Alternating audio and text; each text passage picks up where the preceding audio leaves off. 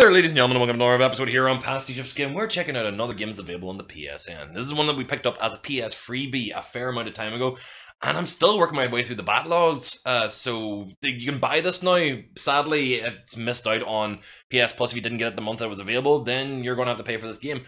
And I don't know much about it other than the fact that it's Spy Chameleon RGB Agent whenever you look at it for PCs and anything else. Of course, here it's just Spy Chameleon.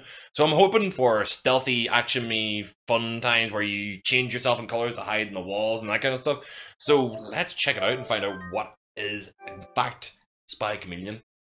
I'm assuming he's a derpy agent of some agency that's being attacked by robots. You know, it's one of those things where you start reading title screen, you're going like, I'm pretty sure I can guess the plot of this. Like RoboCod. You look at RoboCod, you know it's a robot and it was a COD and they bash together. Yeah. Yeah, that's what it is. Ah, that's pretty clever. Uh-oh. You have to actually hide against walls, hide against colors to keep yourself safe. I've got this. So it reminds me actually of like, a way to get to know how the spy works. Let's just jump in and take a look at the object. So, like, as always, whenever I see Chameleon mode,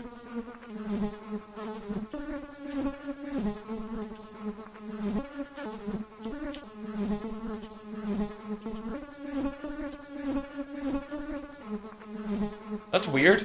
There's like a menu screen where it's actually just you controlling the fly and looking at the controls. Alright, I'm not even gonna question it, but right. Spy Chameleon. Obviously, it looks like it's been transferred from a mobile game. Like all these menus just make you think of mobile games, really, rather than actually full price titles.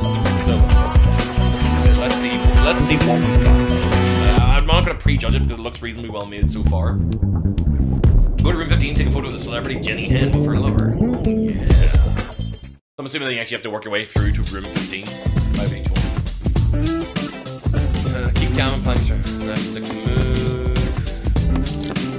Avoid the guards. Okay. As long as you don't touch one of the guards, I'm fine.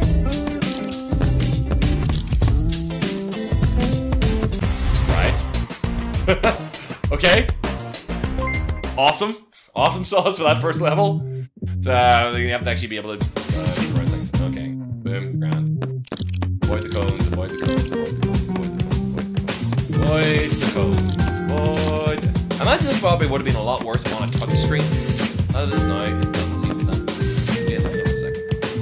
Oh, there is a gap. I don't know where my gap was going to be for me to get through. Perfect score! Go for the higher speed! Okay.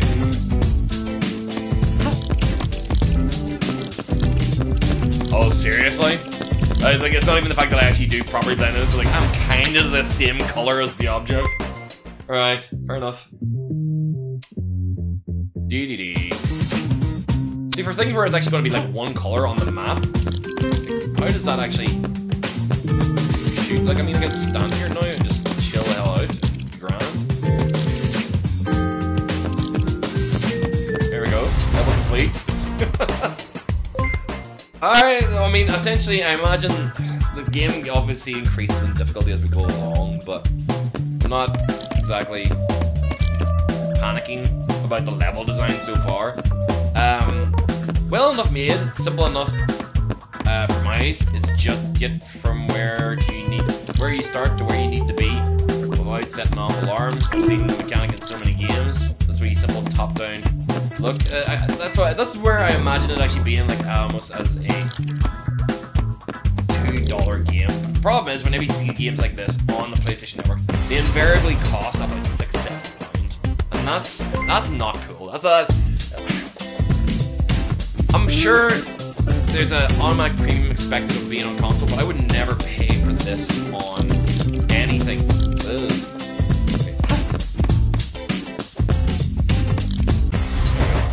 I don't even care. I don't care about unlocking all the flies. I just want to go and see if there actually is a cutscene after I get to level 15. But the well, there's a checkpoint. Boom. I'm hoping there's a cutscene after I get to that point where like 15th floor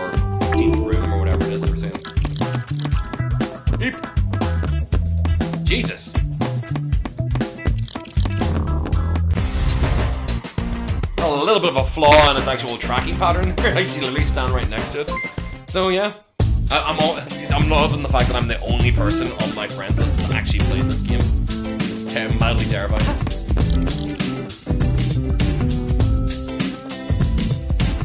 Right, so that's what it is.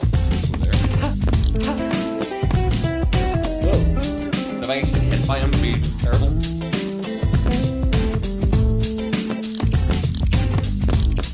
Boom, sorted.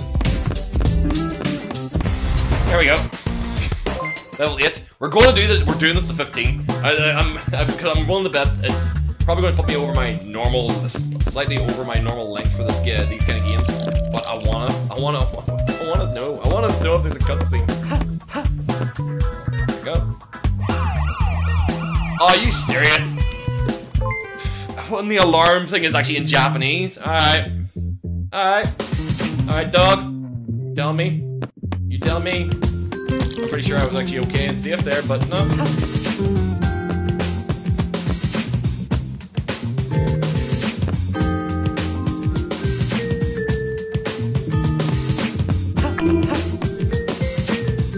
Did you say fuck you? Fuck.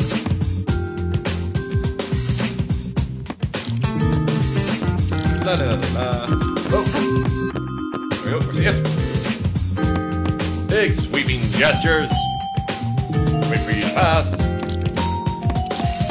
And we're good. You skip a level if you get stuck, except the last level of each mission. Oh god.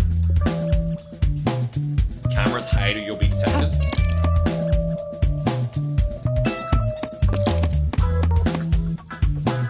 Okay. So you have to wait, so there's a reticle on you that actually builds up over time. Great. So that was number 10.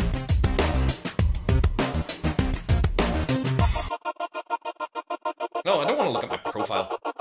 So there we go, that was the mission completed, 10. That is done.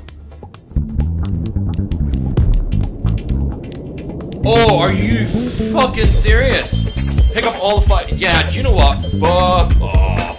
Fuck right off. No, I'm not doing it. I'm not doing it. I think it just, I was willing out of curiosity to check this out. But yeah, you've seen what the gameplay's like. It's simple enough. Puzzle, map room.